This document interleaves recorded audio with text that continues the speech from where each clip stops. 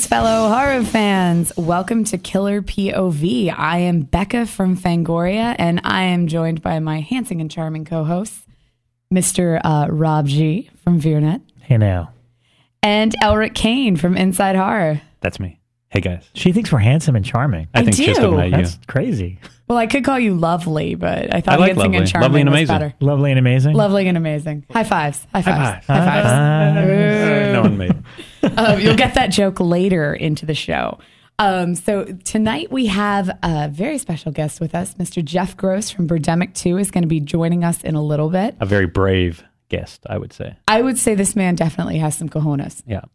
Yeah. We'll get to why in a second. Yeah. And tonight we're going to be discussing our best, worst movies. So we're looking for the movies that are just so bad that you have to love them. Or we will be talking about whether that even exists and whether so bad it's good is a concept that can actually be. Yes, I will defend that. I don't believe in so bad it's good. Actually, I would have to, I don't know if I would agree with Rob, but I'd have to support that there's a lot of people that don't agree with this because like we've had seriously like heated arguments in Fango, boardroom discussions because, do we cover these ones that are so bad that they're good and things And like what that. does that mean? And one person's trash and others treasure, all these kind of, we'll hopefully get to all of that. Yeah. So we were going to kick off with what we watched this week. So guys, what did you watch this week? Oh boy. I honestly didn't have much time. I did actually watch one thing, but I was at Monster Mania this weekend. Oh, how was that? Yeah, I was going to talk about that rather than movies since Let's I do didn't it. have Monster time. Mania is an awesome convention, and I haven't been in like 2 years. It was an experience. I'll put it that way. It's a lot more fun to go as a fan as opposed to working the event. Yeah, I was at a table with Gavin Hignite, who works with me at FEARnet, and we were there repping FEARnet for the weekend. The first time that FEARnet's ever had a presence there, and it was by far the biggest crowd they've ever drawn ever. And I haven't been there in like 5 years. It's a great show. It's in Cherry Hill, New Jersey, just outside Philadelphia. They usually do like 8,000 people, right? Yeah, and it was definitely more than that. That's awesome. Now, I remember it being kind of crazy 5 years ago, so I don't know if it was just gradually getting bigger and bigger, but I'd asked people there, and they're like, no, it kind of calmed down. This has been the biggest event, and I think it's because there were a lot of Walking Dead guests there, on top of the usual regular genre people that do these conventions, like people from Halloween and Friday the 13th. Was Daryl there? Oh, was that? Daryl? No. Because he brings in the woman. Norman Reedus was not there. He brings in the ladies. Michael Rooker, who was actually on our flight. He brings in the ladies. He repels, though, man. really? No, I can see it. I think he's like got that like girls like him because he's crazy sort It's of intense. thing. Yeah, he's got intense. this intensity that's kind of alluring. But yeah, so he was there. I think because of the popularity of the show and the fact that a lot of them, were there. I think that drew the biggest crowd. I'm guessing, and there were a few Star Wars people there too. I guess. In the heat of the announcement, but right.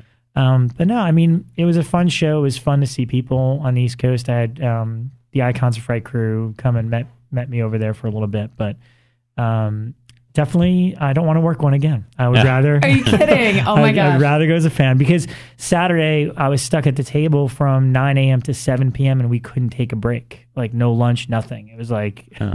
No breaks at all. Yeah, that's very standard for conventions. You do that the entire weekend. Yeah, I will say this, though. I'm really disappointed in Philly and Cherry Hill horror fans, if you're listening. I'm sorry, because your horror trivia night is pretty, I think it's pretty epic and special and really hard because we had these promotional Tales from the Crypt shirts that we made with Fright rags that are FEARnet exclusives. And we were giving them out, and we needed a way to give them out, so I decided trivia questions. That's a great way. Sure. So I started with Tales from the Crypt trivia questions because it's topical, and nobody could get any of them that I was throwing at them. I thought they were kind of easy, but I guess not. Perfect example: which Ocean's 11 star was in an episode of Tales from the Crypt? And then I'd follow it up by it wasn't George Clooney and it wasn't Matt Damon. Right. Wow. There you go. You got it. Okay. See, all right. Good. I was going to go Elliot Gould, but I pulled out. I think someone actually said Scott Conn. And yeah. They're thinking of his dad, but it's okay. But yeah, so then I tried to get as easy as possible, and like nobody could get any of my questions. I was like, all right, who are the two actors that played Freddy Krueger? and people would get Robert Englund, but they would never get Jackie Earle Haley. And I'm like, all right, let me try even easier. Oh my god! Can we really blame them for not getting Jackie Earle Haley? Well, Yeah, that right, one's a little forgettable. He's easily overlooked He's not as a quite human. As iconic. Okay, but this one's funny. So then I decided to start asking them, all right, well, what do you like? Let me cater it. What's your favorite franchise? I don't think you can get this one wrong, though. You like Pumpkinhead? Let's do that. Yeah. Well, somebody's like, well, I like Rob Zombie movies. And I'm like, all right, cool. All right, Rob Zombie movies. Who played Michael Myers in Rob Zombie's Halloween movies? Who's also in Devil's Rejects? And was a guest here only 3 weeks ago. 2 weeks ago. And his signing right up the butt. Oh, wow. I had to be like, okay, go up to that room over there. When you see a guy with a picture of Michael Myers behind him, look at his name, come back here, tell me that name, and I'll give you a shirt. I promise. So yeah, they couldn't get. You're too hard on them. I think you're just far too hard. These are not easy questions to you. We tried the same thing at Comic-Con 2 years ago at the Fango booth, where we were like, we had these awesome DVD packs from Shakarama, and we were like, okay, you know what? Let's do trivia. And no one was getting the trivia I was asking. And it was seriously things like, on what street does Freddy hunt? Wow. And nobody was getting them. And so finally, after a while, we were like, you know what? Let's have them do something else. So we would have them take a picture with a Fangoria, post it on their Facebook page, and then they got. There you go. See, I don't think it's worth giving DVD. anyone anything. Once you're at that point, it's like, you guys aren't even You fans. guys just don't even deserve it. I think you should take something from those people, like their shirt off their back. You know, Well, I mean, that's how I felt, and I think we did a thing where if they liked our Facebook page, we'd give them something or just sign up. they don't deserve to like your page. Like, you should put a ban on them even pushing the like page. We're very, very exclusive about our horror Yeah, fans. grow some horror nads. Listen, I agree, and it made me the point is it made me appreciate horror trivia night when I'm surrounded by complete fellow nerds. Yeah. I may call us nerds. Yeah, I cut a Tales from the Crypt episode last time because when I was running them by Dave, he said it was too hard. Wow. What was it? Do It you remember? was, it was what actor played 4 roles in the same episode of Tales from the Crypt? It was Tim Curry. Yes, it was. Very Boom. nicely done. Tim Curry. There you go. That's a great one, actually. Thank you. With him and Ed Begley Jr. Yes. Death Yeah. of a Salesman. Yeah, Or and it was- Death of Some Salesman. And he played this How do you like that? Give disgusting him a daughter shirt. where he took off his Yeah. underwear, and it was like the most revolting thing ever in a Tales from the Crypt episode. It was disgusting. Now, to be fair, the show's like 20 years old, and I did just watch all 7 Right, seasons yeah, in a yeah. row, so I kind of Yeah, have you're it fresh in my mind. That Lance Henriksen one, that's one I always think about with the Russian roulette. Oh, yeah, that's I think great. that's a great Mm-hmm. episode of TV. Yeah. And yeah. Kyle MacLachlan in the desert with Kyle MacLachlan vultures. did one, yeah. I remember That was that a one. great one. I just have little memories of Yeah. it because I it was always so liked long the ago. tattoo one. There was a tattoo one where the tattoo Yeah. came to life. And I always Directed by liked, William Friedkin. was that He William did that Friedkin episode, did that? and Tia Carrera's in it. Yeah. And So- the other one that I always liked was Miss Autopsy, where it's like these girls competing for a beauty pageant, and that's what they're winning is Miss Autopsy. Yeah, Kathy Ireland That's is like cool. the model in it. Yep. Yeah, my favorite's the one with Christopher Reeve where he has the diner. Do you remember this one? I don't and remember this one. Judd Nelson works for him. He's kind of like this weird lowly guy, and Meatloaf is the like the guy that's going to take away the diner from him. And then Judd Nelson starts serving this secret steak, and all of a sudden business booms, and it turns out it's Meatloaf, like hanging in the freezer. He's serving human steak. Nice. My favorite episode was the one that had Harry Anderson. I had forgotten the name, but Rob told me during the break. Had Harry Anderson as the comic book Artist. I guess he was an artist. He's an artist for Tales from the Crypt, the comic. and in he the was show. drawing his wife. Yeah. And I absolutely loved that one. I thought it was awesome. Yeah, the only cool again the flight to the convention was like a mini convention in itself because we're walking on and in first class is like Michael Rooker and then like behind him is like Lou Temple and then like Daniel Harris and who's sitting? Oh, and John Kassir sat in front of us, who is the voice of the Crypt Keeper. That's cool. FEARnet flies you That's guys first class. No. I'm saying as we walked through Oh, okay. first class, I was going to say. and Rooker was the only one in first class. We're lucky obviously. Fango pretty much like flies us steerage. So No. We booked our own flights, so At least Rooker wasn't the pilot. Imagine if he turned around and going, hey guys, all right, I'm flying this thing. Henry Yeah, the that would've been portrait of weird. serial killer is going to fly this fucker. But the funny thing, I mean, we have a relationship with Kassir, obviously, because of Tales, and he did some of the new segments for us. But what was funny was we get to the hotel, it's like 11:30 at night. Everyone's exhausted, and me and Gavin are talking about Wawa, which is kind of like, if you're from the East Coast, or at least Jersey, it's kind of like Everybody knows what a Wawa is, I would think. Oh, well, I guess not out here. For those that don't, it's kind of like a Wawa pedal. It's No. Okay, then I have no idea. It's Wawa, a place called Wawa. It's kind of like a 7-Eleven if there was like a Subway like a Sheetz. in it. But It's nobody knows what a I don't know Sheetz what is. that Okay, is. Sheetz we have in the South, and a Sheetz is like you get gas, but you can also get a sandwich and nachos and breakfast sandwiches and croissants and things like that. But it's like a Wawa. Yeah, pretty much. But Wawa, here's what I love is because they have a sandwich place inside the Wawa, so you can get snacks and stuff, but you don't actually have to communicate with another human being. There's a computer there, and you just hit like Italian bread, salami, lettuce, tomato, and then some dude at the end of the counter makes it for you. You don't actually have to talk to him. And He all gets they it. do, they call your number at the end. That's it's like it. 32. And then it's like my egg And white it's made breakfast for you. sandwiches right there. We interrupt this message to go back to the horror show. That was There is a point. Reason being, it's like 11:30 at night. We're in the lobby, and John Cassier overhears us, and he's like, "Hey, man, you guys going to Wawa?" And we're like, "Yeah, you want to come with us?" And he's like, "Yeah." So we ended up going and getting sandwiches at 11:30 before With the convention. Crypt Keeper. With the Crypt Keeper. That's pretty cool. That is very So cool. That's cool. Yeah. That's way cooler than seeing Angie Everhart at the park playing with her kid and kind of semi-stalking her and kept thinking, Are you talking from experience, Elric? I am. Okay. Yeah, I saw Sam Elliott at Magnolia Bakery this week. It was I was Wait, has he been in a horror film? I don't He must have been, right? With I'm that many sure, film credits? Yeah, I'm sure I'm sure somewhere. somewhere. In there he Okay, did that's our write-in something. question. Put on our Facebook wall when you hear this. What horror film was Sam Elliott in? I'll find a good prize to send you. I'll pull some DVDs from the DVD closet and There you send you go. something good. Yeah, he must have been. We just got the entire Maybe one of the Tremors sequels, right? He would have been perfect for Tremors, somewhere in there. So Yeah. he was buying banana cake, which just made me giggle because it's not banana bread. That should be our new segment, Celebrity Sightings of the Week, on top of Yeah. what movies we've seen. And they have to be about food. They all have to be tied into food. Like the day I saw Gary Busey eating a roast beef sandwich at the Grove, it was pretty epic. That's Yeah. pretty cool. Yeah. So, but that's one of the great things about living in LA is you kind of get these rare celebrity sightings, but it's never anybody like, you're not going to see like, Brad and Angie walking down the street. It's going to be Eric Roberts. Yeah. It's going to be Eric Which is Roberts. way more Which is awesome. cool anyway. Yeah, it is. It's Or always, Larry Visser, yeah. What? right? Wasn't Larry Visser? You saw Larry Visser? Wasn't he at the trivia night? Who's the guy? Am I thinking the wrong guy? Or the Friday guy? Yeah. Oh, Larry Zerner. It's Larry Who Zerner. was Oh. also a guest at Monster Mania. Ah. So I hung out with him for a little bit there. Shelley. Very cool. He's the one that screamed out, "Suck it, rednecks," when we missed the question. That's cool. Oh, okay. Now, Elric, what did you see this week? Yeah, speaking of food. Food, yeah. I saw, you know what? I just always assumed I had seen Blood Diner before, and it turns out that I'd seen the poster for Blood Diner. Because I had And memories now- of a movie that took place in a diner in the middle of nowhere with a guy picking his teeth with a toothpick, but I realized that's just a picture. I've seen that poster. In other words, as it was one of those childhood mismemories from a VHS cover. And I'm not kidding. I think I actually had him in a weird way in my head mixed up with Motel Hell. Yeah. All these years. I can and see it's that. so different. I mean, it's so funny. Blood Diner, to me, and we are about to talk about best worst movies or So Bad It's Good, and we're going to talk about the whole concept. And I have heard that this one had been lumped in some ways, but it certainly doesn't deserve to be because it's a genuine comedy. There's no way this person set out to make a straight horror film, but there are moments that are kind of terrible that somehow work. Like the opening is just insanely ridiculous.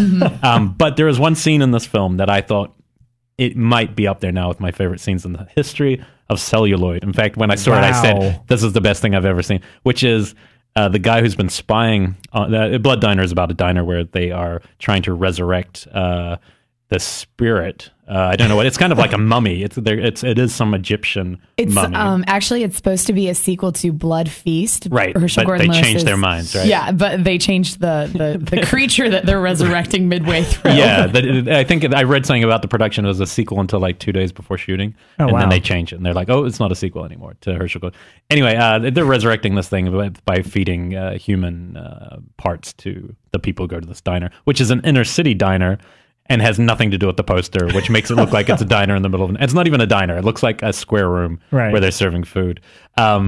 But there's a scene in there where the guy who's been spying on them trying to steal their menu, he gets both his hands cut off.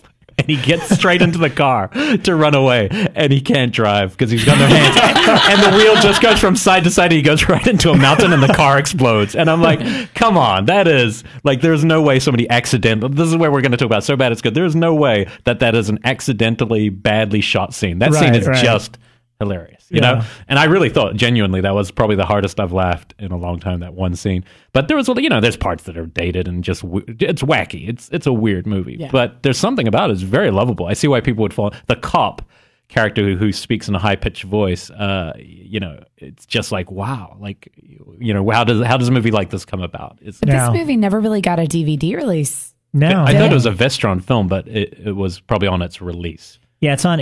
I think it was only on VHS and bootlegs on DVD. Yeah, I'm holding a bootleg. Yeah. I think there's a dare I say, an HD version of it, because I know we aired it on FEARnet. Yeah, and that's the way I watched it. Was I went through our archives and saw it. And I was like, oh, cool. I haven't seen Blood Diner since I was a kid.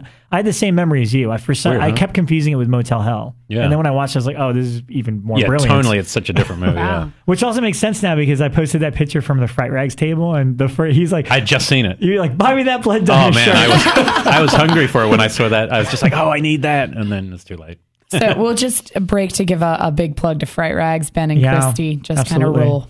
So it's fright-rags.com, and I'd say 99% of my clothing is from them. So. I have. They also had a Slaughter High. I bought the Slaughter High shirt. Oh, really? Yeah. And I have to say, Christy sent my unborn child some awesome Fright Rags t-shirts that she's going to be sporting. Right on. Yeah, so she's going to be totally well dressed. But when I was in college, I actually back to Blood Diner, I had a goldfish named Little Jimmy Hitler, and I used to have to explain to people what that was from. Yeah, because nobody knew. It was just like my joke, my goldfish, Little Jimmy Hitler. Well, we're doing a little piece on this later that we'll reveal later why we're doing it. But one of the people I found out through Twitter when I wrote that about the greatest scene ever, the guy who retweeted it straight away was Carl Crew, the lead, one of the two lead brothers in the film. Oh my God. And who apparently, from what I could find out, now owns a nightclub in Hollywood called CIA. Oh, I think he might be my Facebook friend right now. Carl Crew. If I'm not mistaken. We should totally I mentioned Blood Diner. Pretty cool. He's the one who just grunts through the whole film and eats people. He's not the brother who's actually kind of the lead. He's who died in an accident a long time ago, actually. But it just interesting. It's great when you tweet something and the person just on it. Like 2 seconds later, he's trolling for Blood Diner references. You know? Awesome. Yeah, it's pretty cool. Wow. My watching was not quite as eventful this week. I have family in town because I'm about to give birth. So horror family? Yeah, actually they are horror somewhat. My family is definitely horror fans. So we watched Possession, the new film that just came out on DVD a couple of weeks ago, which I had seen at the screening back November, October, something like that, right before it came out. And actually, I'm sorry, it was September. And so I hadn't seen it since then, so I watched it on DVD, and it did not get much better. But my parents liked it.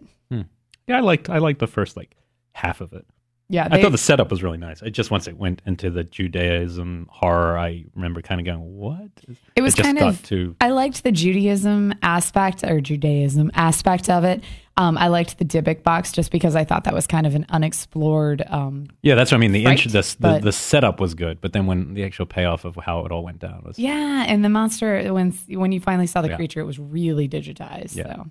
But well directed. It was one of those movies I remember coming out of going, wow, I thought that was really well put together, but it didn't quite, the story didn't quite grab me. So, and that was a foreign director who'd made these really intense dramas in his own country. Yep.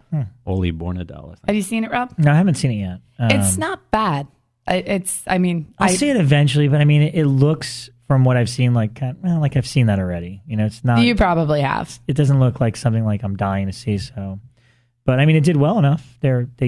That's the slot that they gave your next this year, just because they're like, oh, we opened a horror movie at the end of August. That must be a good time to open them. Which segues perfectly into what's been going on at South by Southwest. Yes, you're next. Tell us. Yeah. Tell you what about it? Tell us what's been going on at South by, because we're not there. All three of us have spent the week at South by. We've been in Austin. We're actually recording this one remotely, and we just got out of Evil Dead 5 minutes ago. Yeah, that's totally. We're like the only three people who missed everything. Yeah. Lucky you have us in a room recording a podcast. But we are hearing a lot of good things. Obviously, Evil Dead. Instantly, I'm still trying to stay away from footage. I just want to see it. Oh, you haven't even seen the trailers or anything, right? I watched the first 30 seconds and then said, no, I don't want to see it. I really want to see this film They're really fresh, good trailers. Yeah, they are. I'm really excited to see it. But, you know, it was great. And it seemed a little polarizing with some people, but 90% saying, Yeah. you know, Yeah. The reviews have been pretty solid. yeah, coming out of intense. there. Intense is a great At least thing the to people read. whose opinion matter to me. Right. You know? So in other words, no one cares, Devin Faraci. But we get to go screen it Oh, did he in 1 week. He's Did the you one who not didn't like like him? it. Yeah, that figures. Yeah. Yeah, we get to go to a screening of Evil Dead in 1 week. So we should true. be, yeah, it's like next Friday. Oh, so can I come? Yes. I didn't know about this. So You gotta. Sounds good. We'll totally get you in. sweet. That one, but some of the surprises have been a film called Cheap Thrills that is getting really great buzz. Yeah, everybody's been talking about this one. I don't know much about it. Evan Katz directed it. It's his directorial debut, and he is a writer. And I think it was written by Trent Haga. Right. Actually, Really? Yeah, I'm pretty sure he did this. Wow. He co-wrote the screenplay with I love Evan. Trent. Yeah, Trent's great, and it looks kind of like I've heard comparisons to like Haneke, like the funny games kind of Right. stuff. And Interesting. Pat Healy's the lead. He was in whatchamacallit? Innkeepers and Compliance Yeah, as the kind of MacGuffin in Compliance. Yeah, I think he's one of the best. I mean, AJ Bowen's always going to be probably one of my favorite screen. You know, that, and not just because people in this circle know him, but I really actually thought that before I even moved to LA. I remember seeing The Signal and thinking it was Ryan. Ryan Reynolds. I did. I truly did. Like, for real. That's how few Ryan Reynolds films I had seen at that point. Right. But no, I think Pat Healy's got such good range. Yeah. Like, he can play so many different sides, and usually kind of unlikable. There's like a nice thing about him that makes him a little prickly, and yeah. I think it looks good. And then the daughter of John Cassavetes and Jenna Rollins, the big independent filmmakers, Kiss of the Damned. She has this film it sounds like kind of like an art house vampire film. Yeah. And our Fangoria rep who's there, Sam Zimmerman, said that it was like the most hot erotic thing he'd ever seen. Wow. Yeah. Yeah. So he said it was amazing. Sam's a youngin' though, so he might is. not have seen as much as we have. He's like mid-20s. Right. Yeah. But it's Takes a lot for us to go erotic now. But it's nice to get away. Like, you know, I've just been waiting for vampires to kind of be reclaimed and get away from that romance, sparkly side. You know, it's nice if we're going to, let's get to that, you know, hot, erotic lesbian vampire. Sure. That's we need to get Let's cut to the vampires chase. back to the lesbians. Exactly. Yeah. Let's get it back to where it belongs. You know. But yeah, so that's South by Southwest wrapped up. Wow. There you go. So look out for any of those films. Lesbian vampires. We're going to turn our conversation towards where our guest is coming from. But So Bad It's Good. I'm going to start this. So Bad It's Good. Best worst movie. Give us your thoughts. Rob seems very kind of pessimistic on this one. I mean, I don't know. What do those words even mean to you? If you see the words best worst movie, would you go to that film? No.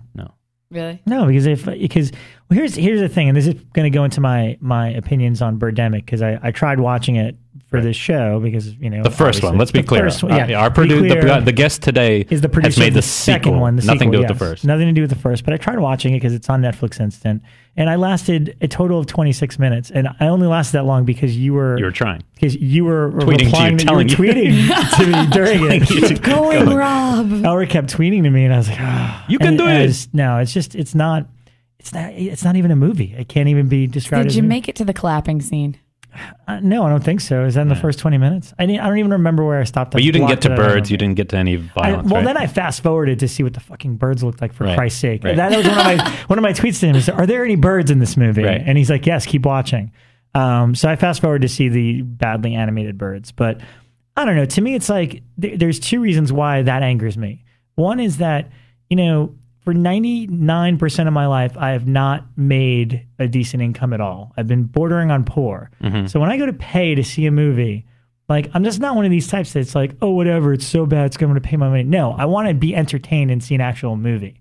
And twofold, working at a video store and seeing people come in and spend their hard-earned money on a movie like this, when I know there's 8 million other things in the cult section that I would rather them see, it's just, it's like, that's where I don't understand human beings and what they do with their money and what they find entertaining. And have you seen Troll 2?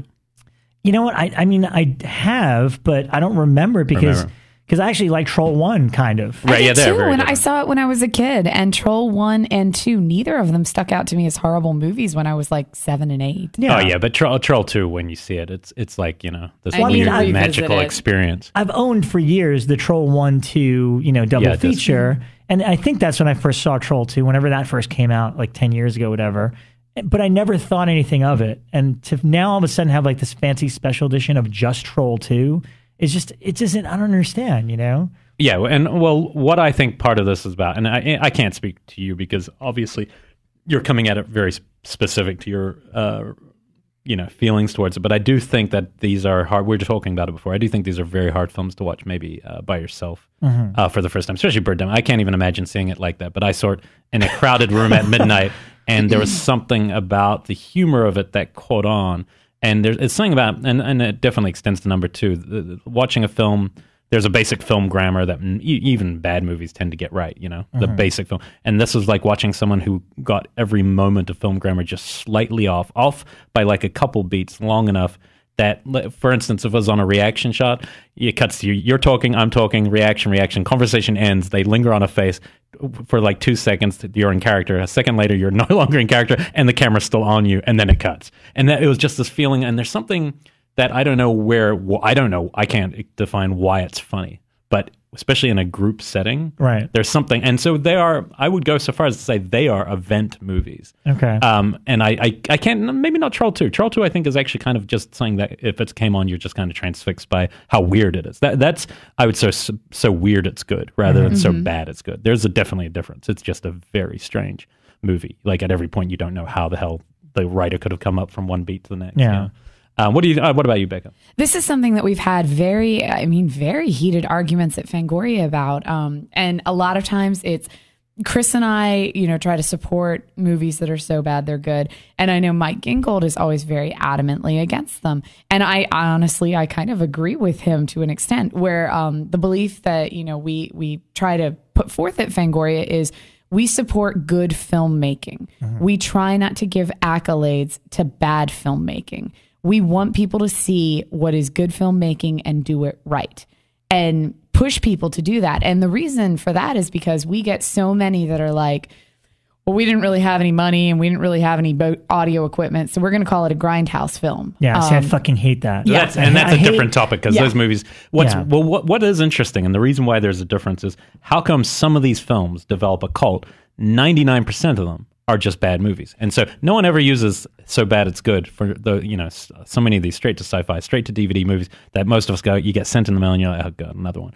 No one's finding these films and saying these are entertaining. So this is a very, very specific, maybe there's like 10 or something movies that kind of fit this bill. So there's something about them that is transcending just being a shitty film, and to me it's always humor. None of them are straight and you're not laughing. I mean, all these films, people are laughing for a reason. And I think that's the thing to try to identify what sets them apart. And I also think that there has to be an organicness to it. Like Birdemic, I mean, the director who made this seriously thinks he's making like Hitchcock.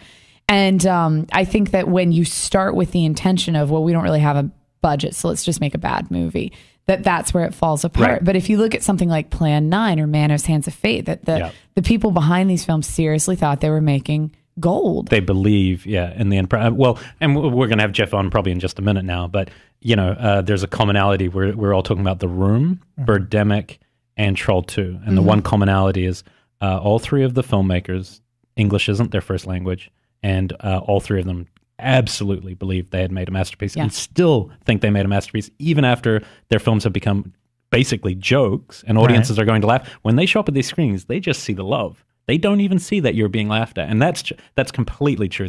And I find that to be, there's something I really do like about that quality to it. That, it's like, hey, you try hard, you made a movie. So I don't think, I agree completely with what Becca was just saying about the people who just do the faux grindhouse or whatever, just to make a movie. That cheapens everything. But when somebody has made something, and okay, so it's badly made, doesn't make it a bad movie. So the whole idea of best worst, maybe that doesn't exist, because if it's best at anything, if it's making a whole bunch of people laugh, maybe it wasn't a bad movie to begin with. Yeah, it's something else. It works on a different level. Yeah, I mean, I could understand the argument, which counters my own, that look, at the end of the day, it's just entertainment. Like, and how do you want to be entertained? There's really, I mean, when it comes to me sitting down and watching a movie, whether it's good or bad, I mean, there'll be things personally that I find good about it, but I just want to be entertained. When I go to a movie, like, I hate when people come out of a movie and are just bitching like, oh, that sucked and blah, blah, blah. And I'm like, really? There was nothing you liked about that? Like, not an actor, not a piece of music or a scene? Like, you're admitting that you just spent all this money and you didn't want to, it's like you were defying getting entertained. So to me, it's like, what was the one that ended? The last time I felt truly ripped off, like truly, like, no, no, you owe me something, was Creature? last year's Exorcism movie. Oh, The Devil Inside. Yeah. That The Devil didn't have an Inside, ending. totally. That was the last time I felt truly kind of, but really genuinely betrayed, like by a gimmick or by people going, "Hey, I just got that's your money, not so it's right. too late." Yeah. Too late, and I just, I despised it. So, Yeah. that's I not get- to say it didn't have a couple good scenes in there. There were, but by the end, who cares? Yeah, if you're yeah. that mad, I just get so annoyed. At Fangoria, we get so many press releases and movies from these, low budget filmmakers who call themselves the next Ed Wood. And anytime I see something in a write-up that Who would do says, that? you would be surprised. I swear we get at least like 2 a month where the filmmaker says, or the press team or, his sister, whoever is writing it says, this person is the next Ed Wood. And anytime I see that, I'm like, why would you call yourself even Ed that? Wood wouldn't want to be the next Ed Wood. Ed Wood wanted to be Yeah, Orson Welles. exactly, Why would you exactly. Aim want higher. to be Orson? Why would you want to Oh, be this Ed Wood? string Eddie. Yeah, you have to aim higher. So Wow. yeah, it's just kind of that's what I want to encourage. If anything, is don't set to make a bad movie. Set to fucking make Citizen Kane, and if you stumble along the way, maybe it'll get some cult value. And our next Yeah. guest is trying to make the Citizen Kane of bad movies. But this is a good question to him. We want to know if he thinks these are bad movies, or if that term is the wrong term. Are these just entertaining cult films that are called bad movies because of how they're made? So let's get his headphones on. Oh, and then, sorry. You And gotta then look official. Put your cans on. Whoa, that sounds Can you hear us okay? Yeah, it sounds naughty, doesn't it? so we are being joined by Jeff Gross, that. and he is the producer of Birdemic 2. Welcome. Resurrection. The Resurrection. Very important you say Birdemic to the Resurrection. The Resurrection. And Where's not James will go crazy. Yeah. James Nguyen, when I mention James. Yeah, you could be clear. So for people who aren't aware yet of Birdemic and haven't seen past the first 20 minutes, what is it about these films that what has it grabbed you? Why would you want to be in bed with a guy who you already know is crazy? Why would you want to make a sequel to this film? He might be listening. That's fine. All the way from Vietnam. Anyway. Well, Birdemic was, to tell you the truth, I don't like bad movies. And when somebody tries to make, I heard a little bit about Judaism and eroticism. So Oh yeah, You got the Lesbian bullet point. I vampires. kind of missed the rest of it. Yeah. But, I heard you say something which was a good point, which was, you set out to make a bad movie. I think they suck. I didn't like the Grindhouse movies, Yeah. the Tarantino picture, because of it was obvious what he was trying to do. So I'm not like a Troll 2 guy. It's good. Yeah. The Room, it's funny because it's such a horrible misfire, but those are really, really rare. Yeah, I think that's it. And so my wife was watching, so I don't like bad movies. Okay? That's the preface. I think Birdemic is fantastic. And by fantastic, I mean entertaining, right? Doesn't matter if it's well made, whatever, right? And by the way, congratulations on your new show. Oh, thank you. This is great. What episode is this? Number 5. Yeah. Is this 5? Yeah. Okay, great. All right. Get that out of the way. Yeah, they kept us around for 5 so far. What an honor. Okay. Well, we may end it tonight. I apologize. So my wife she loves The Soup, the show with Joe McHale. She saw a clip of Birdemic on The Soup. She goes, honey, you got to watch this. I go, I know, and I'm not into bad movies. I don't want to see it. I don't care. And she goes, no, let's just watch it. So she watches it. She brings me in, and it was such a beautiful misfire that it was so sincere, obviously sincere and authentic. And, after watching it, I enjoyed it. I watched it a second time. And then we started quoting the movie. I said to my wife, you look great in those lingerie and other movies. Other lines, which was weird because I have not sort of let any kind of different kind of vernacular or anything enter into my lexicon or how my conversations go since a guy named Mike Mitchell, a director, gave me a couple of tapes called Shut Up Little Man back which was recorded I think that's streaming illicitly. on Netflix. That's a great documentary, by the way. Check it out. It's from Australia, but it's streaming.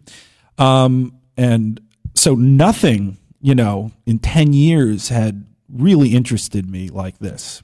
And before that it was Midnight Run, where I was just going, can we curse on this show, man? Yeah, sure. Fuck yes. All right. Okay, good. So, I just became enamored with it. Started looking up, and by the way, let me say, I worked on big pictures, but I sort of retired. I decided I never wanted to work on another film that I didn't need to see, right? So I had no interest in doing a movie. Contacted James, just asking him. He had no idea who I was. I didn't tell him. Contacted him and say, what is going on with Birdemic 2? Because I saw on the web that he was doing it. And, I got to the point. James is an interesting character, by the way. I have to learn how to speak out of both sides of my mouth because he's going to be sitting next to me for all these Q&As all over the world. We're going to the countries. And it was, it was just so fascinatingly atrocious, but so wildly entertaining. I asked him, what are you doing? He said, oh, it's getting made. Don't worry. Now, I know Hollywood talk, and I knew he was full of shit. I can say shit, right? So that wasn't real. So I decided, okay, I'm going to have a meet with him, just to sit with him and see. Maybe I can help the guy because I'm dying to see Birdemic too. Because he said he had a story. He was on your show, Elric, and Inside Horror, and he was telling you, he told us he was already shooting it in 3D. Right. Really? He said, I am master of the 3D. Yeah. That was I'll get into ask me again about the 3D thing because we did not shoot this in 3D. No, right. But I sat with him, and James is authentic, sincere, authentic. Okay, so there's crazy, and then there's like delusionally beautiful, maybe you could call it. I like that term. So which one, shit or delusionally beautiful? Yeah. But really, but it was wonderful because you could tell, and I was wondering, like, is this the world's greatest troll? Is he such a genius? No, nobody, because if he was that good, he would have done Munich or something, or use his talent. So, I sat with him, and the first thing I asked him was, why do you think people like Birdemic? Why are people who are loving Birdemic, not you, but I'm talking around, but who not do, yet. He's a work in progress. Well, no, it's okay. You don't have to. Hey, maybe number 2 will win him over. No, but you did say something right. It has to be entertaining. To me, it was wildly entertaining. I hadn't had that much fun seeing a movie since like Midnight Run or whatever, or something. I don't know. Now, had I seen it in the way that you suggested group, with a group of people at midnight, you got to. Maybe I would have been like, because at least you would have gone through it. I think Yeah. the thing is getting through it. I really don't think I would have watched it all the way because I don't even get through sci-fi originals all the way most of the time. Oh God, no! I can't make it. I through watch like 10 minutes and go. Anaconda. I saw it with my wife, and the first one, and just being a movie guy, the first title that came up, the way that happened, the Birdemic, and the way he repeated the score. I was on the floor. I was howling. I couldn't stop breathing. So I actually didn't watch Birdemic that first night. I only watched the first 3 minutes. And my wife kicked me out of bed at 3 a.m. because I was heaving. Still, like every 20 minutes, I would wake her. And the bed would shake. I got through it. Right. But anyway, I became so enamored with it, and I understood why people really liked it. So when I met with him, I said, "Do you know why people who love Birdemic embrace it?" So, and he told me, and this is the only thing he could have told me where I would have been interested in the sequel or even helping him or doing anything. He said, despite the it wasn't this eloquent, but despite the lack of production value, there is something in the movie that people connect to. And that was it. And he's right. Now, truth be told, he does see himself, and he's told me this over and over. He's put it in writing, and I'm sure you guys know this. Master of the Romantic Thriller. Master of Romantic. He's trademarked it. It's for many $1,000s. Wow. Exactly. Master of the Romantic Master Thriller. of Romantic Thrillers. Yeah. I had to get it right. Oh, okay. Actually, on his own website, on Movie Head, probably Birdemic, misspelled it changes. So I actually don't know which one's trademarked, but what the hell? I put one of them on the poster. So with the superscript. So, I realized through this conversation that he completely believes he's Hitchcock. He really is Hitchcock without the production value, without the budget. That's it. So his intent for a Birdemic 2: The Resurrection, he already had the story laid out. It was totally sincere. It was an extension of Birdemic. This was not some cash in. And although there are some good cash in sort of self-referential movies, obviously Gremlins 2 being the one I use, this was in no way it. He was sincere. There were no in jokes, nothing like that. Which is He wanted what to a extend lot the of people universe. have been worried about, and that's one thing we can dispel before You know, that comes out. that's it. Well, can I say that you two have seen a working print of it? You were one of a handful, Right. and Yes. you know this is. Yeah, completely sincere. And I even thought I thought you were going to go down the road of having cameos and in jokes. And No. they only it's not a cameo. It's just people come back. You know, And from I know a the lot of people were worried that because the second one is about Hollywood, Mm-hmm. that it would be much more self-referential and that Yes. it would be calling attention to the art of filmmaking and the tricks that they use to make it so bad. But in the other way, it's like virginal eyes of Hollywood. It's like what I Exactly. thought Hollywood was when I was 6. Exactly. It's his view of how Hollywood is and should be. brain And- damaged Billy Wilder. That's there our you idea. go. Yeah. Very good. And there is a Billy Wilder element to Oh, it. there I don't is, want to yeah. give anything Yeah. away, but his homages, he sort of missed the point of the actual Homage. of what the thing was. I didn't even catch the homage. I kind of had to tell you later, Yeah. but there's there's Right. a few homages that I didn't even realize. Right. But I knew he was doing it, and then I'm laughing to myself. So because I'm like, oh my god, he missed the point. But I'm thrilled with Birdemic 2: The Resurrection, by the way, because it was sincere, and I needed Rod and Natalie to come back. So James pitched me the story, and James speaks in very simple, like old school Hollywood. You have to option this, and then we make a deal. So fuck it, I optioned it, on Birdemic 3, if there's ever going to be one, and it would not be self-referential. He has Right. the idea of what would happen next. Right. So, and that would be 3D. I put that in the contract too. So Right. I got rid of Master that. of the 3D. Yeah. Master of the 3D. That's right. So that should be that'll be its own experience. I thought it would be tough enough to get through a movie with him Right. alone. As far as you know, it was a pure pleasure throughout. Right. Right. But so he was not self-aware. But how do you and the thing I was most interested from the start of hearing about this, because I actually had as we talked about, I had a sit down meeting with him, and everyone would tell me, oh, he's crazy, this guy's crazy. And I remember as soon as he talked about finances, I knew he wasn't crazy.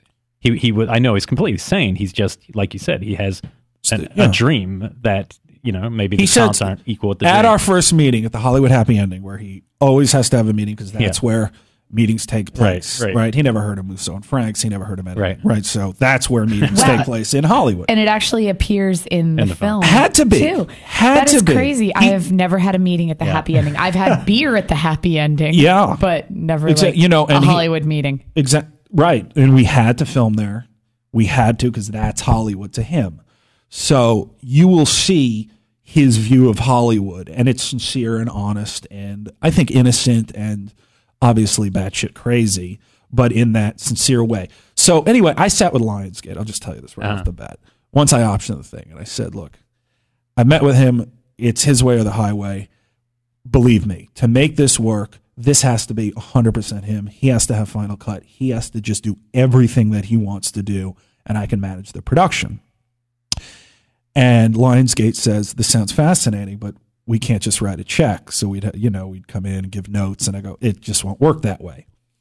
So, James, by the way, when we met at the Hollywood ending, you say, oh, he has his faculties about him. Right. I asked him, okay, so the budget. He says, I can make it for $1 million or 200,000. That's absolutely true. Right. So I said, okay, so give me the budget. So the next time we met, he gives me the budget on a napkin with 3 line items.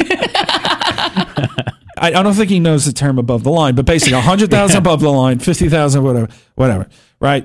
So I'm like, oh fuck, I got to do a budget. I got to realize this is going to be a lot more work. You have to produce this. Wow, Real this work. took a year. This was a year and a half ago. I optioned in November of 2011, and we went into production in February. And he didn't find it necessary to be in editing, so he ran to Vietnam right after filming. I was like, you can't do that. Because Hitchcock wouldn't be in the editing room. Yeah, that's what he said, right? So it was just what would Hitchcock do? Script. It'll come together. So we were going through the budgets. We had arguments like you couldn't believe. Like he was adamant about the lens, like lenses and this and where we were shooting and what we were doing. So it was a negotiation.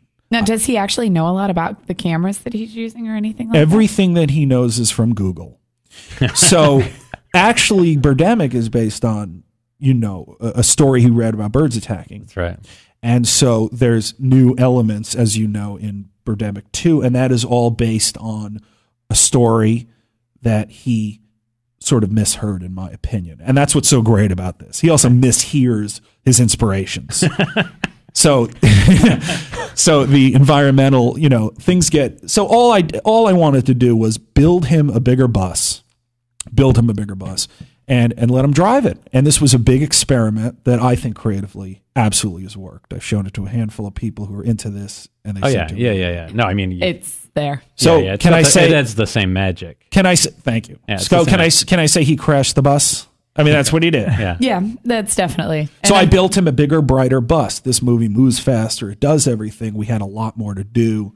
We had to go to Universal Studios. We shot on that lot. But the thing, I guess, I understand with audiences, because the audiences are out there and go, "Oh, this will be fun." And in Birdemic 2, in my opinion, you won't struggle to find an audience in that sense. Mm-hmm. The thing about the production that I'm just fascinated by is how do you shield the director during the making of film when everyone, including the two actors from the previous film, are aware that its popularity is based on being almost like a joke of a film. Well, Alan is a developing actor. Right. So he delivered Rod again. Right. He wants to be Jean-Claude Van Damme, sincerely. Right. There's like a trio of perfection that I call it, which is Alan, James, and Damian Carter, who's the singer. The singer. And if it wasn't for those three, and not to say anything about Whitney, she's fantastic, but nobody else would have gone through an entire movie without a producer that first time than Alan and Damian. Right. So it took a little more convincing for Whitney to come back, but she was really excited once she realized that there was a producer now. Right. And she wasn't necessarily working for James. She was working for me. Any problems come to me, and she was awesome in the movie. Of course, they are a bit self-aware, but I told them anyone can turn and before we started, I said, look, anyone can turn and wink at the camera, right? Anybody can do that. Right. Your job as an actor is to give the director what he wants. Okay? So that was my direction to them. So, there's no real winking, anything. There's a little bit of, I can't believe we're doing this again, but they all had a great time. I think it shows, but also they sincerely delivered what James wanted. What about the crew, though? I guess the crew is the one that's even more interesting to me because, if you're initially, I'm sure he worked with probably very few people on the first one, and they have no idea what the end result's going to be. Here, they have made a cult film, absolutely. No one would dispute that as a cult film. Yeah.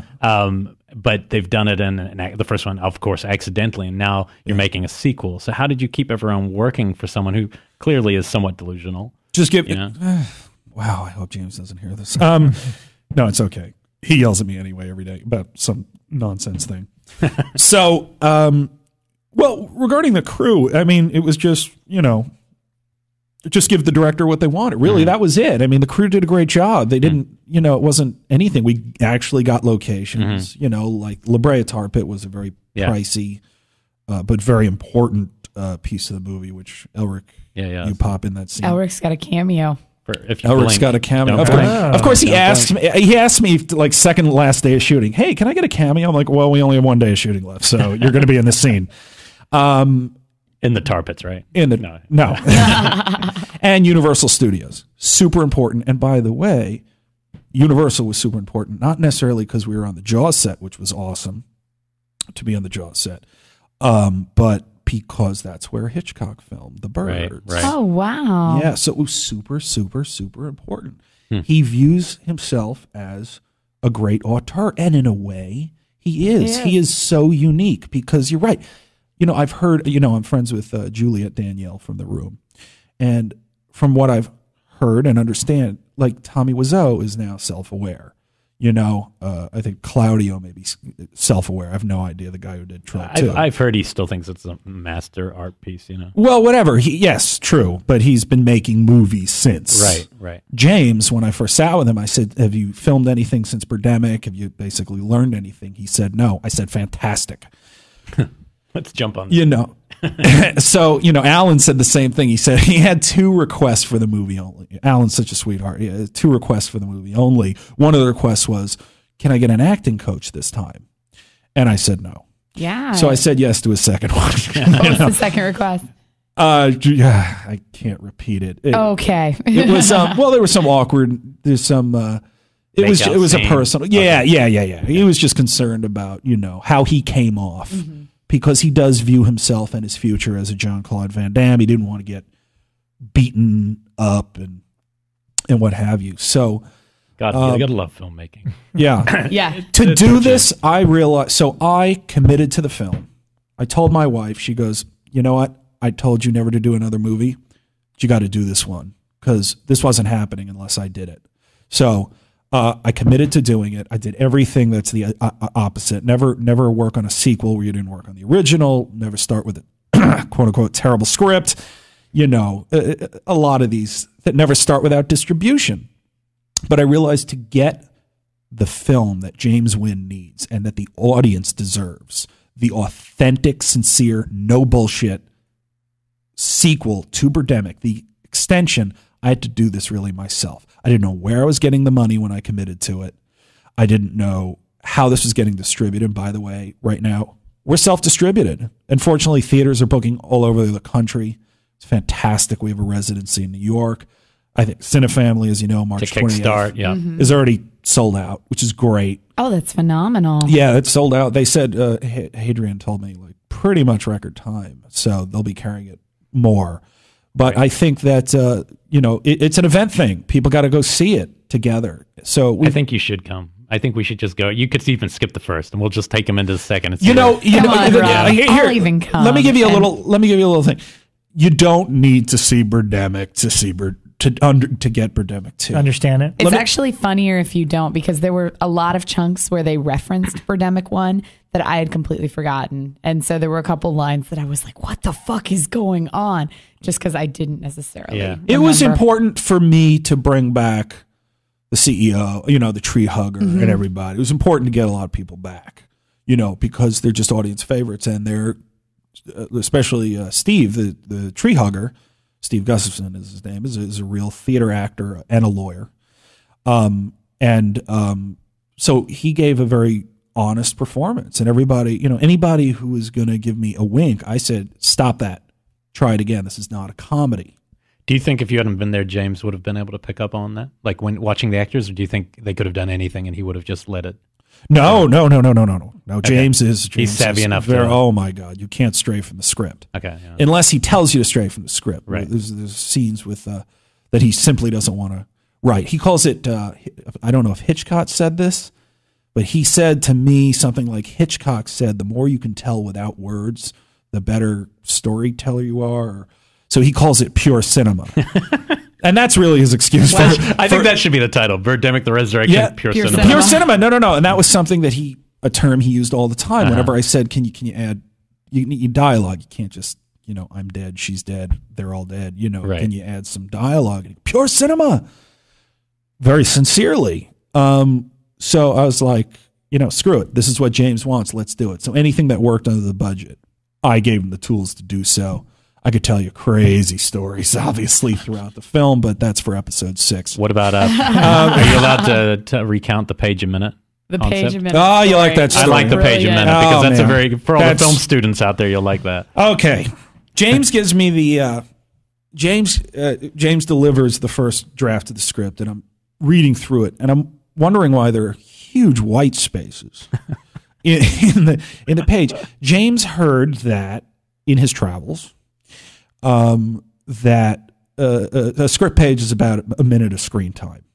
So when he wrote the script, he wrote, for example, Damian Carter starts singing. The line would be Damian Carter sings his song. And since it's a 4-minute pop song, there's nothing else on that page. And then the next page says Damian Carter continues singing. Nothing else on that page. So it's an exact 90-page script.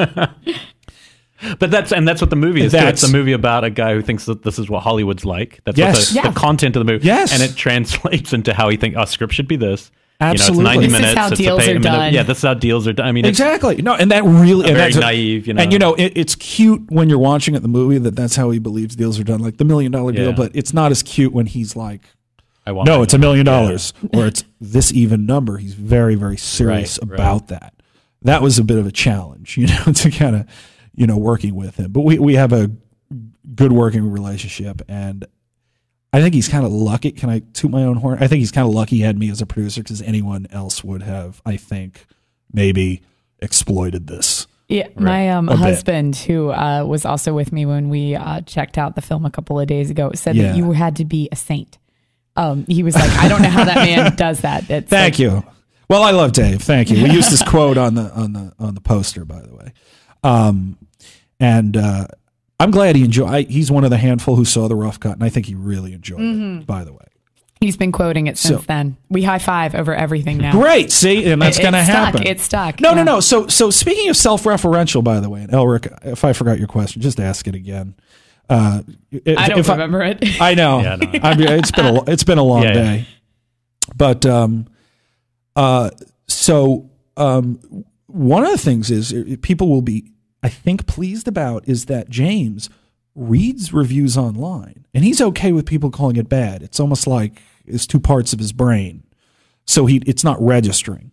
But he reads online, for example, supporting casts. That was in the very first title sequence. So I put it we had the editor put it in the title sequence, supporting casts, because that's what I assume. That's with an S at the end, as if there's more than one supporting cast. James writes back, absolutely, no, it's supporting cast. So that's in the film. So James learns from the mistakes that he hears about, There's no, traditional clapping scene like there was. And there, he wouldn't even let the CEO, who returns in the film in a slightly different capacity, even do that. I can't do the hand motion thing. Right.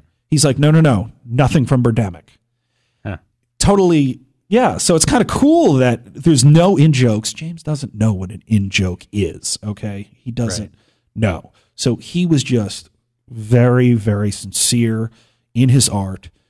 I mean, we would have screaming matches, meaning I was standing there and he was screaming. But well, I think it's partly because you can't. I mean, I would say it's probably almost impossible to make a cult film. Yeah, with the purpose of making. So probably most people would have cast this to the hilt with Tommy Wiseau would have been in it. Exactly. You would have brought in every cult star, and you would have gone, see, this is the ultimate bad movie. We had some people who wanted to be in the movie, and I said no because it looked like a gimmick. It wasn't a gimmick. This movie is not a gimmick. I want to see what type of notes Lionsgate would have given. Yeah. I really do. In my alternate universe, I want to read those notes. Just to be fair, I mean, they were very nice. It was a micro budget meeting, and they were doing American Psycho. Did that ever come out?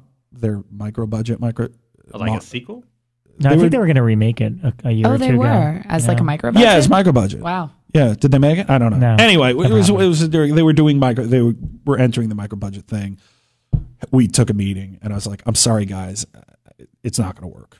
And I realized, shit, I have to come up with a few $100,000 myself because this was a bigger thing, and I wanted production value on screen. So, it was a negotiation constantly with James, but James in the end got what he wanted on screen every time. He thinks the story is better. He thinks the action is better. But let me just tell you one thing, and this really should sum it up in my opinion. I heard you talking about how people try to, we don't have much of a budget. We'll make a bad movie and then call it a bad movie.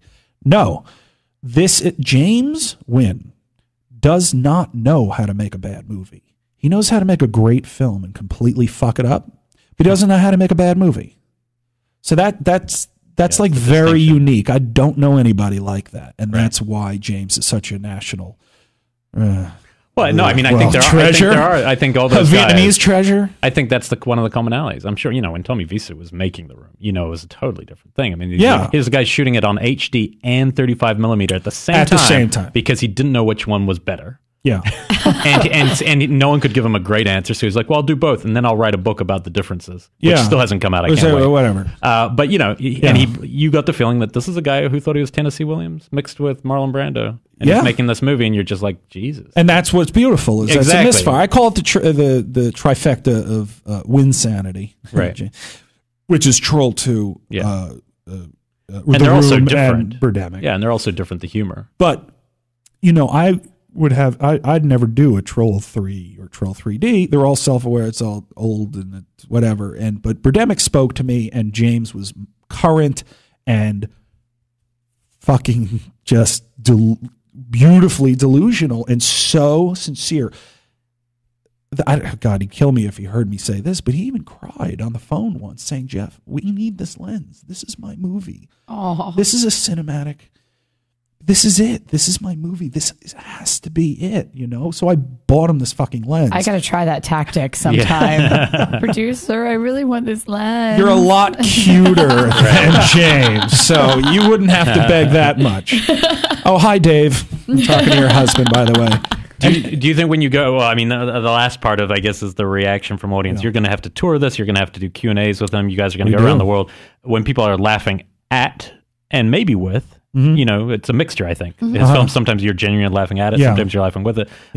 What does he hear? Does he just hear people, like, does laughter just translate to, oh, they like my movie? Once I just stood up and presented at a Birdemic Fest, the first movie, when we were just about to start Birdemic 2, just introduce myself and tell them what Birdemic means to me. And I said to the audience, I said, if Hitchcock directed a film in his current condition, Birdemic would have been the result. And the audience laughs or whatever. It's a polite joke. But James hops up, hugs me, because I compared him to Hitchcock. So there it is. Yeah. Okay, there it is. You know, so it's always sort of talking at it. But I admire the man. I think he's brilliant. I mean, just like you said, the script story that you like that I told you, which is true. There are a million of those things where he just, you know, it was so important to shoot the, as it says in the script, the Chinese man's theater. And yet he sort of didn't capture the top of it. You know, so there's so many moments like that you could just eat up in Birdemic 2. I'm going to call it the Chinese Man's Theater from now The Chinese on. Man's Theater. It's in the script. I'll give you a copy. It's very light. You'll save ink. But are you okay? You're I'm good. She's rubbing her belly. I don't know. She kicks occasionally, and then it's just like a, you know, calm the fuck down. Rob, I'm going to ask Rob. Can I say that? Can I say her? No, I won't say your daughter's name, but this is her first screen credit. I gave her a special thanks in Birdemic 2. She has a screen credit in Birdemic 2, which is awesome. Because you guys, and I'm talking to Elric and Rebekah, have been such supporters from day one that really, if it wasn't for people like you who really, you know, understood what I was doing, I can't say I would have done the movie. I can't say. There was a lot of reasons not to do the movie, but the main thing was this movie needed to be made. The world of cinema needed this movie. And I knew, meeting with James and everything, that it had to be done. That he was so sincere it had to be done. And I'm thrilled with the picture. So we're sold out March 20th. Yeah, that's Cine Family. Check facebook.com/This Is Birdemic. Or just regular Birdemic Facebook, because they, you know, the Severn boys who are not releasing this one, but they've been, you know, great fans of this. And they are now putting, when we're announcing dates, the San Francisco premiere just went on sale. That's at the Roxy. That's April 3rd, I think. So we're going to be touring all over the place. We have a residency. It's April 10th. I don't want to announce where, but it's a very cool, great theater. And we're going to have a premiere there April 10th. Are you allowed to tell people that you upped the ante on the sequel? Like, just kind of raise the stakes a little bit? You know, sequels are always bigger. Oh, my God. Yeah. Oh, my God. They're always a little bigger and bolder. Did I not mention that part? When I met with James said bigger to me, bust. I said, okay, so tell me a bit about what you plan for Birdemic 2, The Resurrection. And he said, well, first of all, it's 1,000 times better than the original Birdemic. I said, how is it 1,000 times better? And he said something just sort of whatever. And I went, okay. And then he goes, but wait, it's 1,000 times better than that. Then he told me the hook, which is the resurrection. And I went, James, you're right. Hang on, let me get my checkbook. Yeah. So I actually wrote him, this is absolutely true. I wrote him a check right then and there just to option the thing for some money. I gave him more money for the option than he used to make the original Birdemic. And he goes, hey, can we go to Wells Fargo right now so we can cash it? I'm like, you want to cash it? So we walk from Hollywood to happy ending. Documentary. Yeah. He signed that. We walk to the Wells Fargo on, you know, Hollywood Boulevard or whatever. Or Sunset. Shit, I can't remember Hollywood. There's a Wells Fargo on Hollywood Boulevard. Yeah. We walk there. And basically the guy looks at me as like, gives me the "Are you being held up?" look, And I said, no. The guy wants his cash. Give him the cash. He's like, yeah, I got to pay the hotel guy. He's not the best financial manager, so I did have to learn quickly to sort of parcel it out. Sort of like a dog, you got to give him treats when he's being good and when he's being bad. You can't really. He's gonna love that analogy. Yeah, exactly. No, but I love dogs. I have 4 of them. I wanted to ask, Rob, in terms of sincerity, because we were talking about before you sat down. Are these even bad movies? Does sincerity matter? You think as part of this equation of separating something that does become picked up and become a popular cult film, rather than just some of these movies that are just. Yeah, I just made this film. Do I think sincerity? Yeah, I mean, do you think that's that's the part? Yeah, yeah. If I had a question, I guess it would be what's the key difference between the first one and second one, besides what I assume is going to be production value? Meaning, we were talking before about how certain scenes play out funny because it's like, oh, one person says something, the other says something, and then the way it's edited is it holds a little too long. It's like he doesn't get the grammar of. I mean, I'm not saying he doesn't get it, but it's like the grammar of film's wrong. Yes, compared to a normal film. It's slightly off. Well, slightly off. As you know, and if you've seen the first one, the first 10 minutes, the way that we think young people communicate and fall in love is not how James sees it. Right. So he phrases things interestingly, and that's part of the charm. So yes, production value is heightened. The story is bigger. So in one way, it's completely familiar, and on the other hand. It just moves faster. We just did a lot more. We went to a lot more locations. We did a lot. And the movie, I think, zips along a lot faster this time. So, and there's different actors at the start, so it does feel like watching a whole different film for the first 30 minutes. Yes. Until... But Alan and Whitney are in it. But no, they are. But that was this is a good thing. I think if it had just been the same main from the start, you wouldn't have kind of gotten hooked. That's how you get into my opinion. The thing is, yes, we have new characters that come in, and I think the 2 are just fantastic. Thomas Favaloro and Chelsea Turnbow. She was Chelsea's like a working model. She's like the face of Vitamin Water. Yeah. James, there's some great angles on her. James doesn't. We have to watch the movie. James doesn't see beauty unless a woman is blonde. So I said, Chelsea, you'd have to wear a wig or dye your hair blonde, or you're not. James isn't going to cast you. And she said, well, I want this movie. I want to do this. And so she called her agents. She gets $8,000 for a modeling shoot, and I'm paying her $150 a day or whatever it was. And her agents were like, "Fuck no, don't do that." Because you'll be blonde for 2 months. But she went for it, so she earned her stripes, and she does a great job. Thomas also, oh my God, so lucky to have found Thomas in just straight casting. James is not allowed on lacasting.com, by the way, according to him, due to a misunderstanding. He's an interesting cat.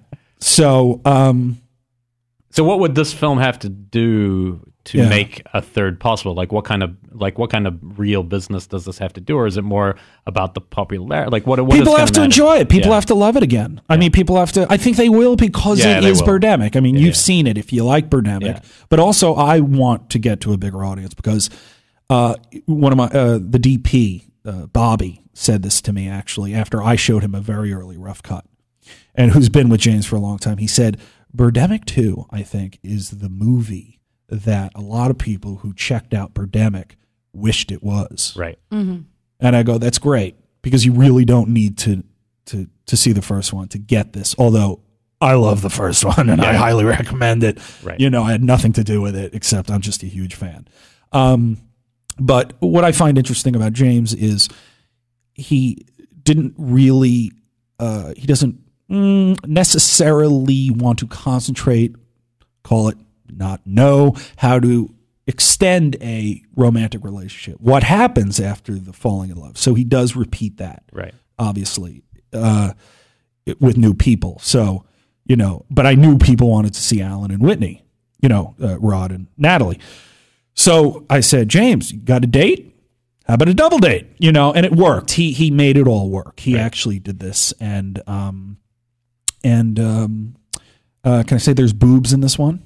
Sure. All right, there's boobs in this one. I'm revealing. And there's in a horror scene, no less. There's there is a straightish, almost referential horror scene. Well, because it's Hollywood. Yeah, it's a Hollywood. There is a bit of the end of Pee-wee's Big Adventure where he goes from set to set, and the birds attack. But that's in the last, that's Right. the latter half. I mean, does James have any interest on horror at all, or was it just purely the ecology message he tries to get across? No, not at all. just- No, it was actually my suggestion that Uh-huh. let's not just have this at Universal, because so how about different sets and different movie Right. sets? Yeah. And we'll save that surprise for people. Yeah. It's fun. It's a lot of fun. So, but it's all pure James. I just pushed him in certain directions, and he went for it. But no, he's not a horror guy at all. His favorite, I mean, he loved Lincoln.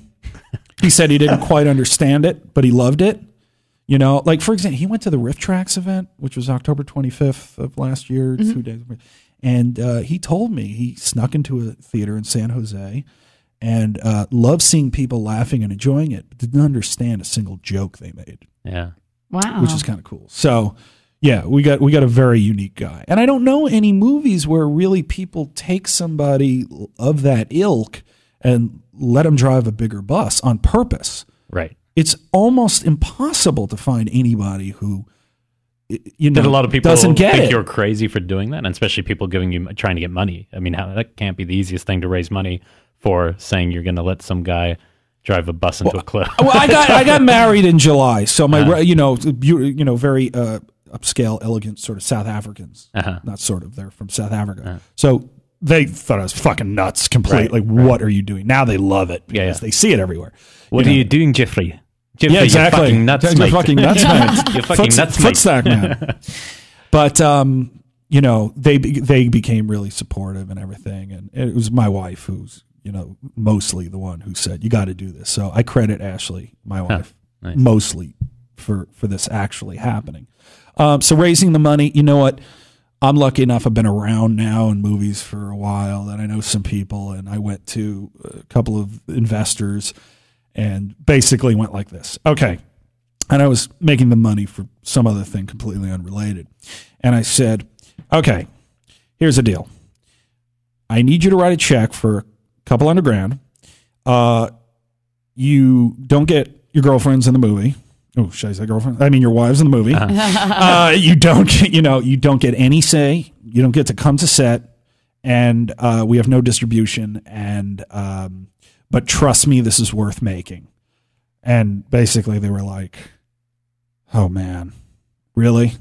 Yes, okay, let's do it."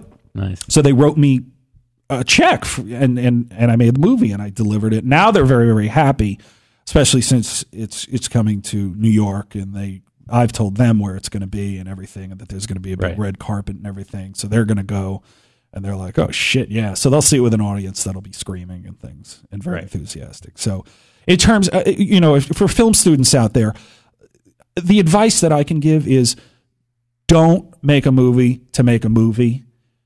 Make a movie that you truly, truly believe there's an audience for. I'm not saying it has to be a big audience, but make sure it's worth making. Okay, don't make just another blank.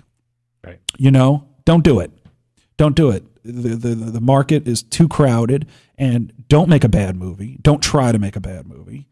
You don't make a bad movie and then put bird feathers all over your van and drive around Sundance every day in the cold because you think you made a shit movie. Exactly. No, he did that because he believed. No, he's so proud of Birdemic. Yeah, and he just wanted great. to fix the production mistakes from Birdemic and make Birdemic 2 bigger and better and they're all more fixed. and more. I've seen the film; they're all fixed. He didn't make any mistakes in the film. This is a flawless. What's great is every time he said, "Nope, that's from the first one. We're not going to be doing that again." It opened up about 10 brand new cinematic mistakes, and the fact that it takes place in Hollywood, like, people who know filmmaking should really embrace this picture. That's kind of what the first 30 minutes is about, really, is Hollywood stuff. And I thought that was probably some of the funniest stuff I've seen in a long time. I was kind of dying. Thank you. I appreciate that. And you actually used the word with an M, but I need you to say it. I'm not going to lead you. Which one? The first half of the movie is magic. A masterpiece. A masterpiece. A masterpiece of... A magical masterpiece of masturbation. Film grammar. Yes. You know what I mean? It was wonderful. It was wonderful. I mean, every moment there's just something that happens where you're just off, skewed to the side, and there's something about that feels... In a way, it also feels fresh, because filmmaking after 100 years Yeah. And people have pretty much perfected it as a language, as what all of us get Well, when look, we see it. I saw Argo. Right. I don't know if you heard of this little independent film called Argo. A little bit. But, I was watching it. I was talking to a film nerd friend of mine. Uh-huh. He's actually the manager of Playboy, but in real life, he's just a total nerd. But, and we were discussing how Argo really was just especially the last half, was just the same beats as of an average slasher flick. I actually called the Argo, key drops. Yeah. I called it cross-cutting the movie. Because that's it's literally a whole movie that has nothing going except two stories, and you're just cross-cutting to buuld tension. That's it. Yeah, but, spoiler for Argo, just like, I thought that last shot was absolutely ridiculous. It was not true, I'm sure.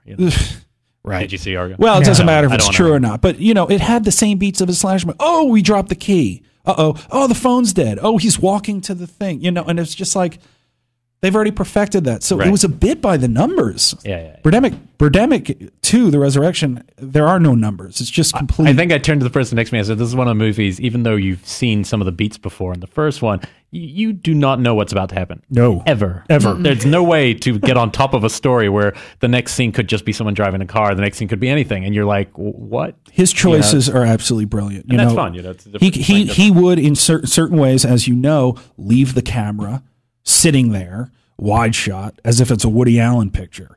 But it's a bird attack. And yet when there's a romantic scene and they're just having dinner, suddenly it turns into a Michael Bay movie. And he's using Dolly all over. You know this, right? And it's just like, what the hell is that choice? But it's his choice, so I love it. And so I think people are in for a good time. I think people should check it out. Go check out where it's playing. Yeah, well, the main thing is to go to the Birdemic The Resurrection. Yeah. No, this is Birdemic site. Yeah, to keep this abreast, is Birdemic. Because it's going to pop up in all sorts of places for a while. Exactly. Before it plays any long stretch somewhere. We are heading to Portland. We're heading to San Francisco, obviously, personally, but the film will be playing in other places. Yeah, and if you're in LA and you've missed the Cine Family, I'm sure it's going to come back. They emailed like, wow, it actually sold out, so we're rethinking. We got to release this a couple times. But we'll be on the road, and we have a London premiere that's going to be massive. See it drunk. That's the best. See it drunk. See it drunk. See it drunk. Am I allowed to say that? I don't know what I could put on the poster. See it drunk's good. I was kind of, but because that Dazed and Confused took the, that great "See It with a Bud" line. Yeah. But it was very, very important. Even on the marketing for the poster, I was not going to be who will survive? Question mark. Right. Like no. So the tagline ultimately is Hollywood is about to take a beating. Which it obviously has a double meaning. Right. So I love the flick. I think people will really embrace it. I hope they do. I hope they enjoy it. That we made it for the fans. We both saw it, and so we both are here to dispel the myth that a lot of people are worried, this is going to be a referential. It's not. It's not This at all. film was made with the same heart, and if you like the first one, this one's, you're probably going to like it more. I think you're going to like it. You're going to have more fun. I think it's it's faster paced, but but oddly paced at the same time. Yeah. Well, because he's making the movie. Yeah. So that's the point, right? Yeah. It's like, and we're in the middle of doing subtitles for France because we got to premiere at in France in May. And I was almost like, I don't know how to even get this translated. So I had to send the movie to somebody just so they could see what was going on, because it's like, if you read, get the fuck out of here, does that mean that it's not in the line in the movie? Right. He doesn't like cursing, but get the fuck out of here. Or is it, get the fuck out of here? Or is it, get the fuck out of here? I was like, I really need him to see this, because the magic isn't just in the words. It's how it's said and what it is. So we're doing subtitles. And the phrasing, that's got to be hard, because one of the things that makes it so funny is that the phrasing is just slightly off the grammar. Yes. Like the actual language grammar is just slightly askew. You know what I wanted to do? And they said, no. But I actually wanted to have it translated into French phonetically and just bring the cast back and have him do that. That was a weird idea I had, so like, parlez-vous français? That's what they used to do with Italian films. Yeah. Oh, really? Yeah. To hear Alan try to stumble through French. Oh, yeah. That probably would be a good way to do it. But ultimately, we're just doing subtitles per the theater chain's request. All right, you hear that, people in France? People in France. Make sure you get your tickets. All of our French listeners. All our French listeners. There's hordes of them. We wish you the best of luck with this tour, this world tour. We also will work on trying to get Rob to come to in person Yeah. see to it in see a film, person. because I think that could be a fun experience. And if it's Yeah. not, you're less likely to walk out after 20 minutes. Yeah. So there's that. Look. There's bad, like Indiana Jones 4, right? There's like when you know there's a guy phoning it in, and then there's when a guy's trying his best. You know it, I will get you drunk beforehand, Rob. and that's it. I can't drink, so like that's all it'll you have take. to drink for like 2 hours now. Free We'll do alcohol, shots, man. and it should be a good time. Go see it. I love it. See it with friends. Definitely, it's an event picture. So we're doing Q&As all over the place. See you in New York. See you in Boston, Philadelphia. We'll see you and in Europe. Jeff's going to be busy.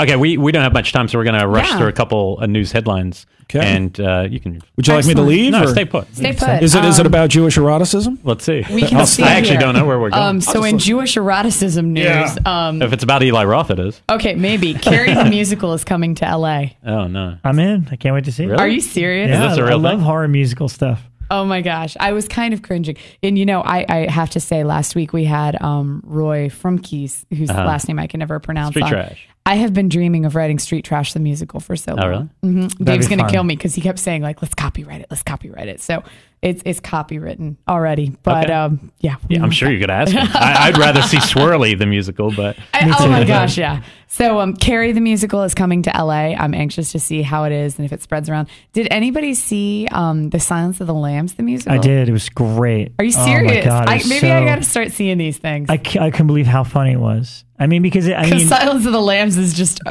laugh riot. That's the thing. It's like it's such inappropriate humor. There's a whole song called "I Can Smell Her Cunt," which Wow. is when she shows up for the first time. And that's I guess we can swear on here. Sorry, No one ever takes that opportunity. And I was I'm gonna- using it nonstop now. And I was going to Sorry. play it to the in-laws this weekend to show them how important I was. I'm on radio. Just take an excerpt. Tell them I Yeah. said the C word. Sorry. That's okay. That's funny. But no, it's really, really funny. I thought it was pretty great. There's oh yeah, haven't you seen that like Lego? They recreated one of the songs with Legos, and it's like a famous YouTube video, but it's from Silence the musical. I have not seen this. It's called "Put the Fucking Lotion in the Basket." Oh hell Him yeah! singing Okay. back and forth. I'll send that clip to you guys later. You guys should look it up on YouTube. But yeah, it's hilarious. So Evil Dead the I'm musical not is a great. musical guy. I Silence- did like Reanimator the musical. I thought that was fantastic. That's the thing. I'm but- not a musical guy either. But if Yeah. it's like a horror movie that Right. that does it, then Reanimator was hilarious. They were great performers. Yeah. That was the thing. They really and had all the original creators involved. Yeah. Stuart Yeah. Gordon's Yeah. directing a musical of his own thing. Sure, I'm in. Right. And that was the great thing. I do remember asking Jeffrey Combs about it, like right after he'd been to the premiere, and I remember saying, and he's just like, didn't really. I remember going, ooh, It's okay. yeah. I thought that was like. But one of my interns went every single show. Yeah, no, I remember. Yeah, him, she was That's there every madness. show. She was like their groupie, and For she knew them all Reanimator. for Reanimator. And by the end of it, and it was her birthday, and she was like, "Fango people, come join me for Reanimator." So we all went, and it was her birthday party at the Reanimator, and the cast all knew her because she went every show. I got to tell you, I love the show as it was when they actually premiered it, but I saw it maybe 6 months before they started. They did a special reading just to test it out on stage, and a friend of mine worked with Stewart, so I got to go see it that way.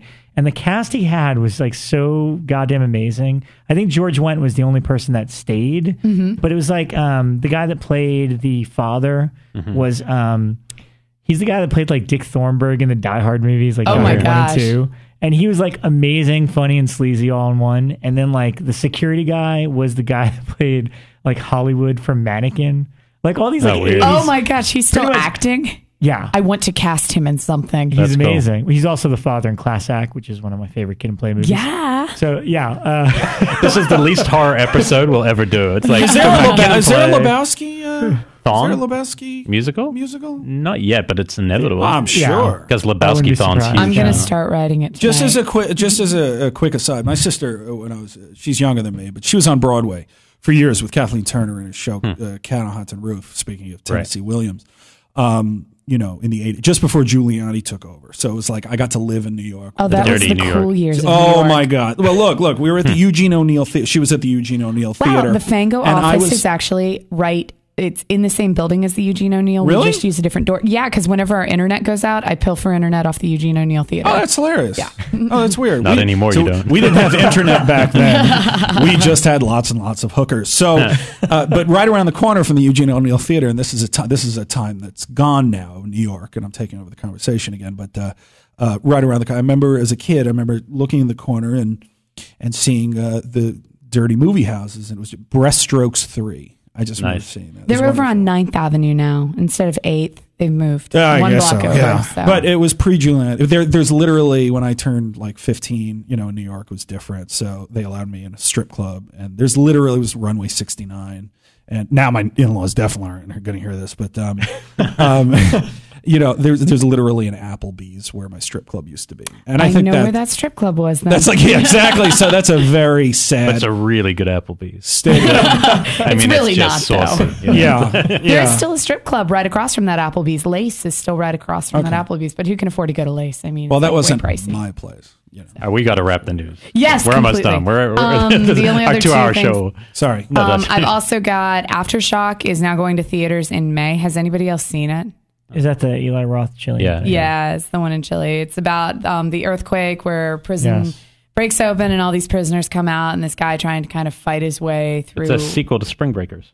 Pretty much James so, Franco and Selena Gomez, because she's in this too, right? Selena Gomez. Oh yeah, she's one of the prisoners. I haven't seen it yet, but I hear not very good things. I was not fond of it, but that could just be me. Oh, okay. I was not. It was very kind of punchy and rapey, and that's about all I got. I heard there's a very inappropriate out of nowhere rape scene in the middle of that, and that's what bothers people a lot about it. Yeah, it was. Seriously. And I mean, it's not like, I'm pro rape scene or anything like that, but if they serve a purpose. I'm not laughing at this. I need to share this because sometimes you see something that is just so funny. When I'm looking over at Becca's notes, I see the two words next to Eli Roth's name, rapey and boring. And anyone who makes a note that says rapey and boring is already, that should be on the poster. But I had a question. Rappy, she wrote how rappy. To spell rapey? She wrote do rappy. You drop the E?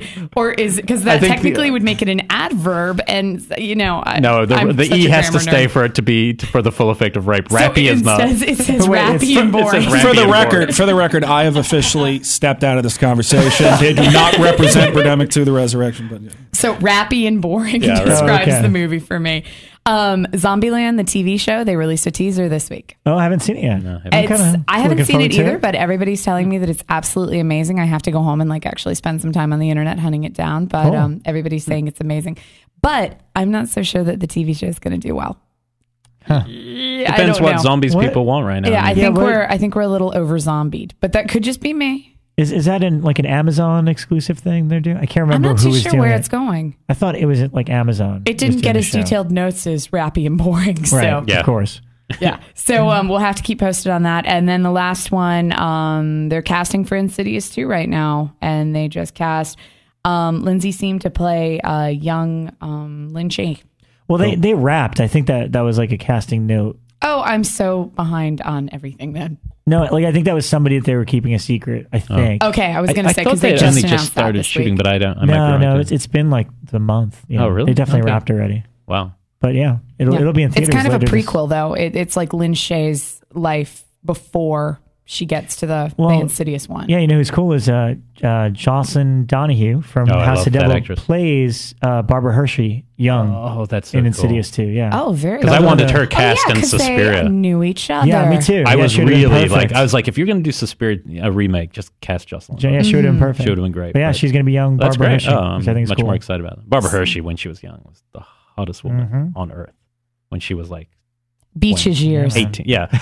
There's a film last summer. Something about the 80s and the women. Yeah.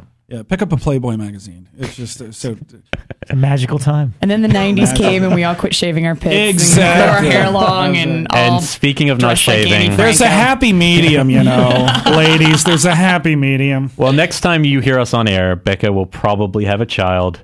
One of us will have a hit sequel to a movie. Is it me? And then me and Rob will be back. Now that you've said that she's going to be born in the next week, you've totally jinxed I've jinxed it. So let's do it. I was really hoping for yesterday because I thought it'd be cool to have her birthday, today, because I was hoping that it would be 3/13/13. And I was like, that's an awesome birthday. But if she's born tomorrow, it's Pi Day, 3/14. The 15th is the Ides of March, and the 17th is St. Patty's Day. So I've got a couple of options in there. And you've got red hair, and if you have a redheaded kid on St. Patty's Day, they're done for. Yeah. Elric That's gonna be too and much. I can bear hug you hard if you really Yeah, need you a want to date. squeeze this guy. I keep reading all of these little like blogs on things that will send you into labor naturally. And so like today or last night I read that dates did it. So today I bought all these dates and I've been eating dates all day and I'm so fucking sick of dates and I'm still not in labor. Are you so. sure they mean dates the fruit? Because if it's you have just if you have a dates. date like a plan to do something, that's when it'll happen. Okay, I got to work on that. I always so. found dates to be too rapey and boring. I don't know about you. You know, the aftertaste is very rapey and boring. And that is where we will end Let's- on let's- rapey and boring dates. Thanks for having me, guys. I really appreciate it. All the best. And, this will be our Horror Light episode. Next week, we are going to be talking to some, I believe, can I say this? Yeah. Brian Collins is coming in, who does a site called Horror Movie a Day, and he also writes for Badass Digest. He was at Bloody Disgusting for a while. And how many years has he done? Since 2007, he has watched a horror movie every single day, and he's retiring at 2,500. That's So incredible. We're going to talk to him. He's like an as encyclopedia, and I love winding that down. man. And so we'll it'd be nice to get in some questions before the show for him. Yeah. About his best, worst, all the things in between. Oh, yeah. Join us next week, same time, whenever that is. And Same bat channel. yeah, thanks for joining us, and we'll see you next week. See you at the movies. Thanks.